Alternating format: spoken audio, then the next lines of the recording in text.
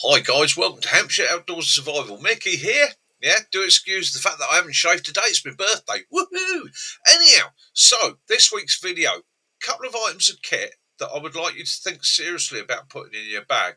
Now, both these items were bought from Temu, and they were both bought for under a tenner each. Okay. I'd like you to think about putting them in your bag purely and simply because they're light, they're simple, they're easy to carry, and they could save your life or possibly somebody else's. Okay? I want you to have a look at them, see what you think. Hit me back, let me know. Am I right or am I wrong? And for those of you that are very tactically minded, I want you to also remember this. Even in the military, we would carry air recognition panels. These would be tucked away in the bottom of the pack, and it's something that helps you to indicate a casualty for an exfil or an extraction, or even just to mark your location on the ground. Okay, these are brightly coloured panels. So yeah, have a watch of the video, see what you think, let me know. Have I got it right or have I got it wrong?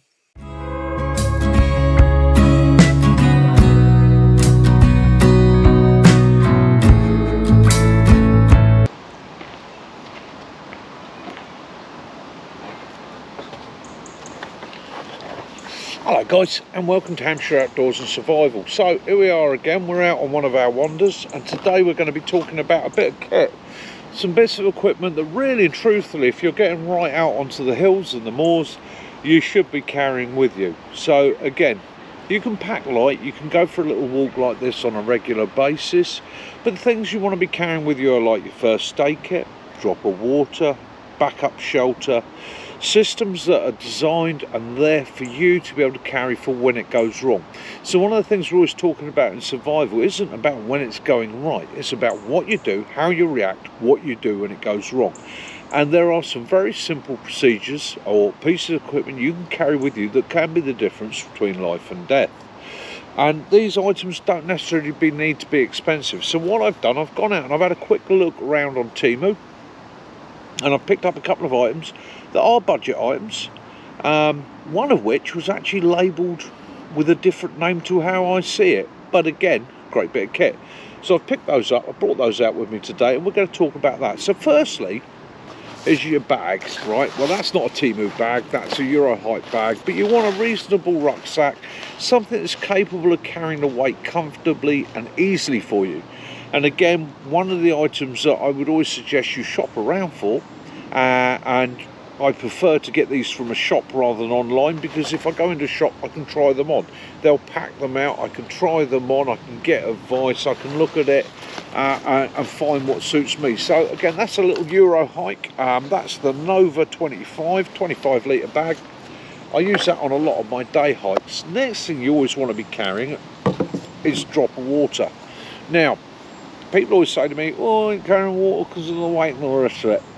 It's not, you're not always carrying it for hydration, okay?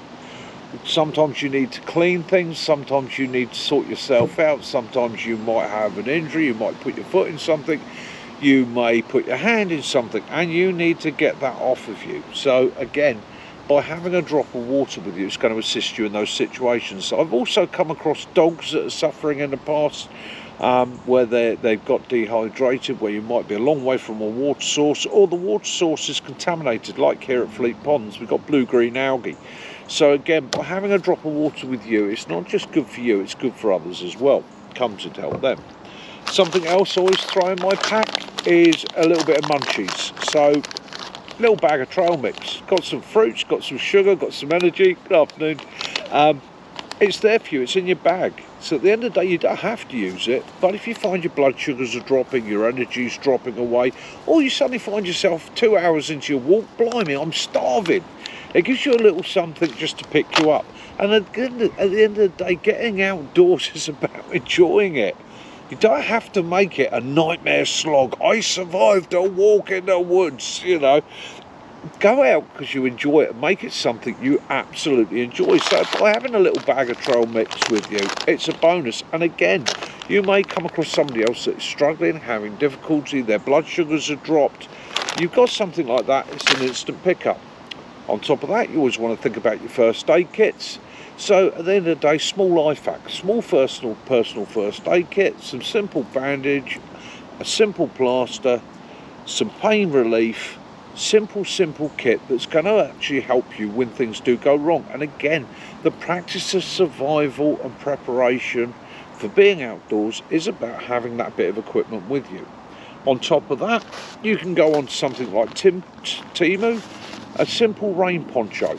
Okay, so that again is just a simple, lightweight, single skin, one size fits all, it says, durable, waterproof rain poncho.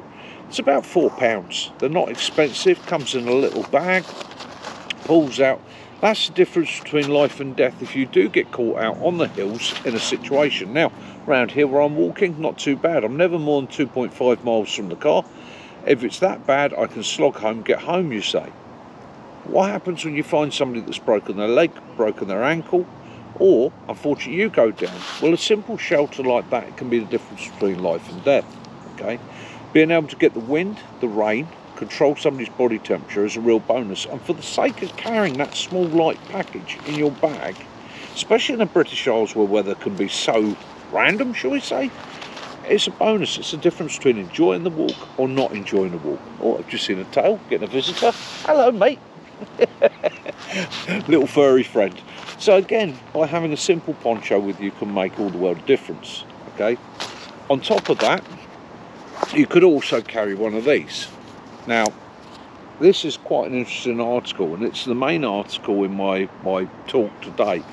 So, I've always been an advocate of a poncho. I carry military ponchos. In fact, I'm actually going to put this on in a minute and we will have a look at it. I usually carry a military poncho. This is a civilian poncho. It's not as thick as a military poncho, nowhere as thick as tall, but it's based on the same sort of design, and it would be windproof and waterproof. Cheap budget item. Why do we like ponchos? Ponchos go over everything. Poncho can be rigged as a shelter. A poncho can be a ground sheet. A poncho can be a water collection system.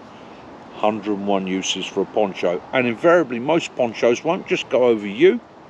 It will fit over your pack as well, keeping your pack dry. Okay, so that's why I like a poncho. Sun's coming out now. I thought it was going to rain. So the first thing to look at in realistic terms is the poncho. So let's have a look. So this is off Temu. It's only a cheap one. Okay, it's not expensive. Let's have a look at it as it goes as a poncho. Easy to put on. This one actually has poppers down the side, so you do create an armhole system. As I say, it's got nice and baggy. Now, this only comes to just above the knees. So again, below the knees you are going to get wet. What do I think of it as a poncho? Well, in comparison to the military style poncho, yeah, obviously it's not as good. But as a lightweight backup, just to keep your core temperature dry and warm, I like it. Got a small pocket in the front here. It's not substantial, but it's somewhere to keep a few bits and pieces, maybe a mat and so on. It's already keeping the wind off me, so it's, as a wind stopper, it's working absolutely superb. Okay, but as you can see, it would keep the worst of the weather off you. So having that in your walking kit, having that in your day hike, even on a good day, is going to give you a bonus. It's going to give you that bit of protection. And is it heavy? No, it's super lightweight. Super lightweight. It's cheap enough, really, to be an item that if you had to, you could possibly bin it. You know, you could use this for a season. Have it in your kit and replace it every season, or relegate it somewhere else. Or if you're new to ponchos, okay, try this out, and then maybe, sort of, if you like the idea, go to the military style. Okay, so it gives you that option, it gives you a tryout. But it's a nice lightweight poncho. I quite like it. Like I say, it's off Temu. So on to the next item of equipment you should be carrying is one of these. Okay, so if you're doing any serious hiking, you're getting up onto the moors or the hills, or walks, even if it's a day walk, this is an item worth throwing in your pack. Okay, so this is quite simply, this is marketed as a beach blanket. Okay, and they come in various colours. For those of you of the tactical mind, you can buy it in green, so you can have it in an olive drab if you're of a tactical mind. Or what I would recommend for your kit, especially if you're going into the more wild areas, get it in the orange. Okay, now in the orange, in the orange. It's nice and bright, it can be seen from a distance. Now this is described as, on Temu, beach blanket, waterproof, windproof, okay? Now what you get in here for £7 is, in a nice little sturdy ripstop bag, with a clip on it, so you can clip it on the outside of your kit, you get a sheet. Now as you see when you first unrolled it, you can see the grey on it. Inside that, there are 4 generic tent pegs. Reasonably strong, they'll do the job for you, but there's 4 of those in there, they come in there. But the bonus of this, excuse me, train going past. We'll let the train go past and then we'll carry on with the video.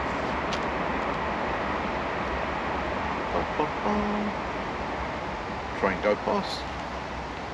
Okay, so when you roll this out, what this gives you is a 200 by 210 centimetre panel. Okay, now this panel can be used for everything, as an improvised windbreak, cover, protective coating. This will keep the wind off you, keep the rain off you. This could be used for covering a casualty, even several casualties, even a small group. It can replace a tarp, so you could carry it as a smaller tarp than your 3x3. You could use it to rig a shelter from a tree. You could use it to keep sunlight off.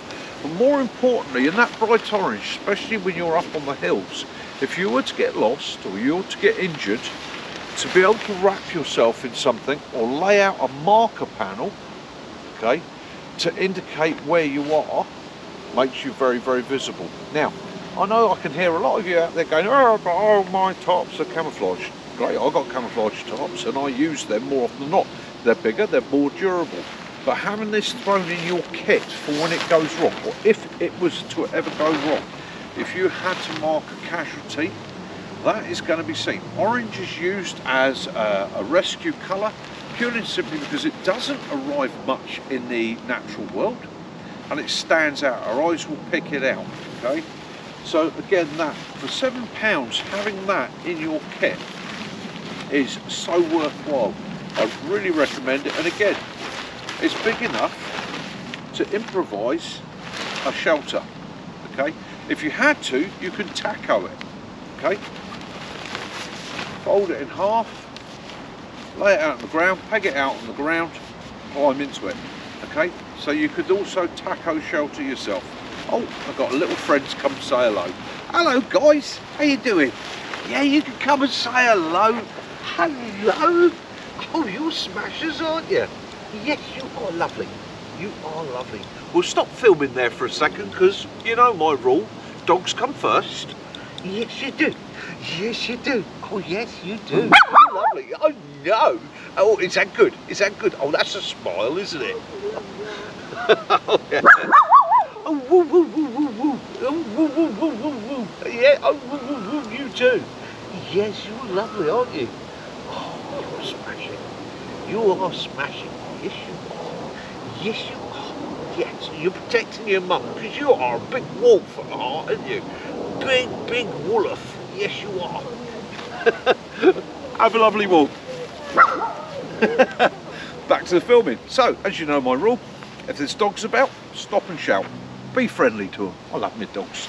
So, anyhow, yes, so that's that one. That's in the orange. So, yeah, you don't like the orange. You want to be a bit more tactical. I'm always hearing, yes, Mickey, but I want to be tactical. Like I say, exactly the same panel with the same bag. Do excuse the wind. Let's just chuck a water bottle on that. Okie doke. So exactly the same tarp, and it comes in a nice olive drab. Okay, and that comes in an olive drab like that. So I'm not going to take it out because I have to put it away again, but it's exactly the same size. Now these are quite a reasonable quality ripstop material. I would not say to you that they're going to be as strong as a military style tarpaulin, because they're not. But again, for £7 as an emergency shelter, you can't really go wrong. Back it up, put it with a bungee. How many options have you got? And again, they're not maybe the tidiest, most taut shelter I've ever erected. Would it keep the wind off? Most definitely. Would it protect me from the rain? Most definitely. Is it big enough for me to get into? I'd say so. Let's give it a try.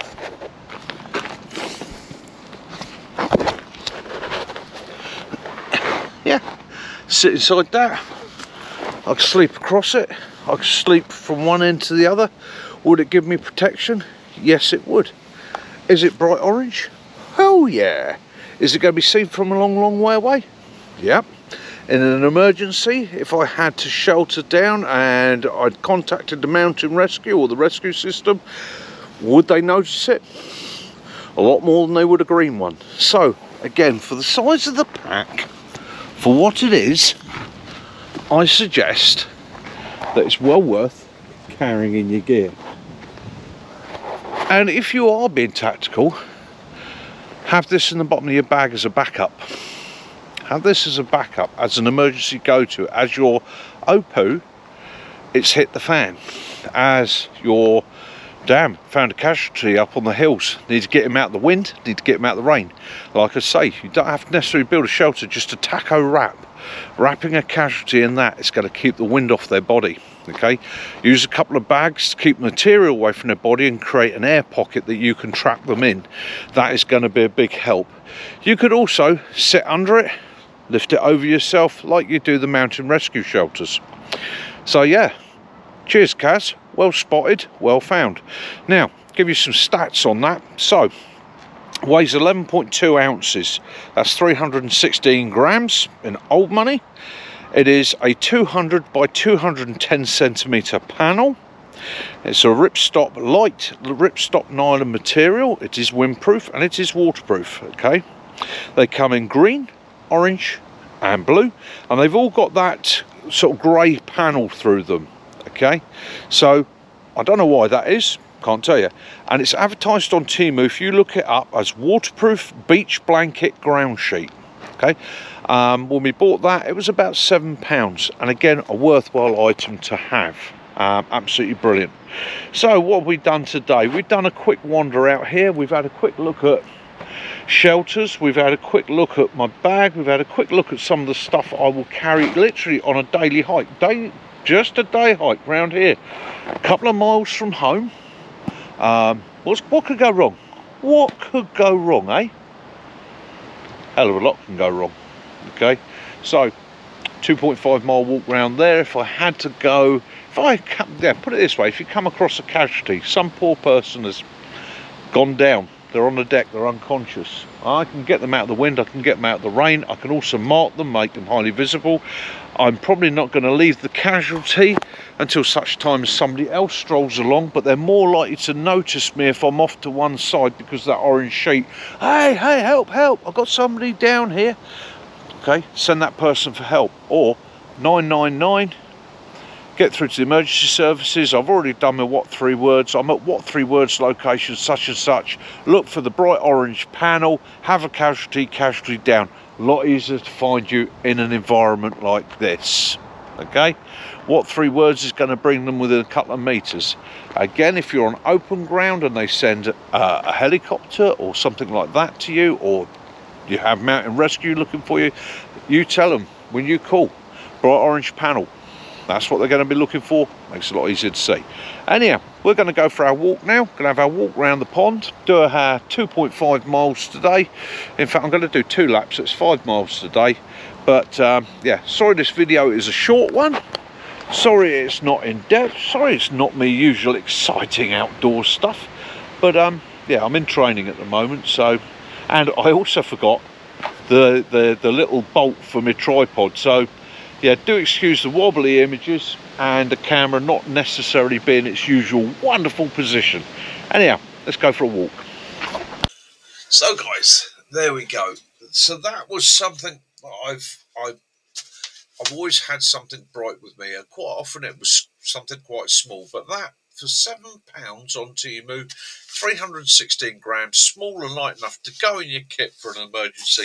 Something I do think we should all be carrying, we should all think about. I think we have a responsibility when we go out, even for somebody like me that may be walking locally in an environment where let's face it, the risks aren't that high. You saw the amount of people around. The possibility is, even if somebody went down, I might not even need to pull that out. However, if the conditions were bad, it was wet, it was windy, they might be hypothermic or something like that, or elderly, I've got that. And it helps to notify people where I am, even if I hang it in a tree, even if I just wrap them in it. It's a simple thing. Such a simple thing can make so much of a difference. Again, I would like to say a big thank you, a big heartfelt thank you to all those people that take the time to train and volunteer, whether it be mountain rescue, whether it be rescue at sea, whether it be local moorland rescue, all these groups, all these organisations that are worldwide, where people will give up their time at literally a drop of a hat. They will leave a meal, leave their family, leave work, quite often don't get paid for it, and come out and get you when you're stuck. They will come out and get you when you're injured, when you're damaged, when you're stuck. A big heartfelt thank you to all those people that do that. They're wonderful people. Make their job a little bit easier. Make yourself seen. It is simple as that. It's such an easy thing, and yet we often don't think about it. Okay, for those of you that are tactically minded, yes, I understand the whole tactical process, but as I said before, even in the military we would carry marker panels. Okay, so guys, have fun, stay safe, give it a thought, let me know what you think. Join us Sunday night for the Sunday night social. Okay, we'll be there again this week. Maybe even throw it up in there. Tell me how you do it. Bring it into the chat. Guys, stay safe, have fun, get outdoors, have your adventures. Okay, enjoy yourselves, get some fresh air. This is Mickey, Hampshire Outdoors and Survival. Love those you do, forgive those you don't, and as always, peace and light be upon you all. Till next time, Mickey out.